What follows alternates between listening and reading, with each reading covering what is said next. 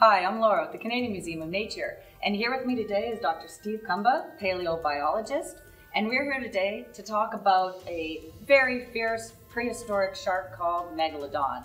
You may have heard about it. It's starring in a thriller movie called The Meg, and it's also featured in the books that Steve authored for children. And I'm very excited to hear about this animal. It had a jaw that could fit a T-Rex skull.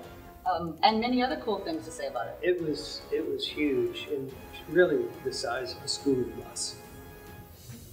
Laura, this tooth is an actual Megalodon fossil.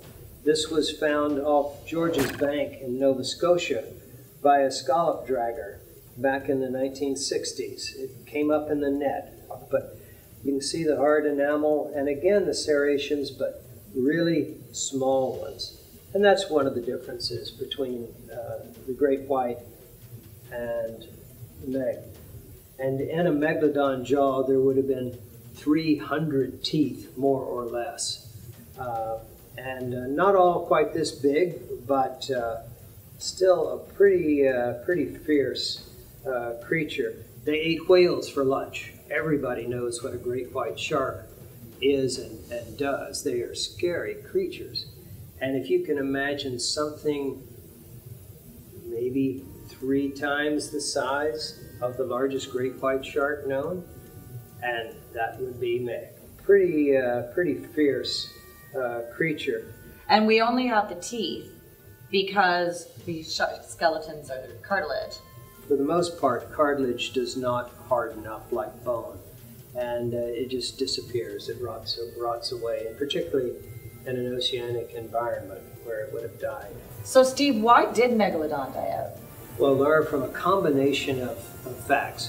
One is probably climate change. Ocean currents changed considerably when North and South America became joined by the Isthmus of Panama a few million years ago. And so that changed ocean currents a lot. The other thing was the fact that we had development of super predators in the form of packs of killer whales. They're mammals, of course, and they had big brains, but more to the point, they worked cooperatively to hunt down whales and other things. And Megalodon, being a solitary predator roaming the seas, was kind of shut out by climate and competition. So before humans, as we know them, ever walked the earth, Megalodon was part of the fossil record. Well, I gotta say, I'm glad that I don't have to worry about Megalodon the next time I go to a beach. Thanks for joining us for this Nature Scoop. Until next time.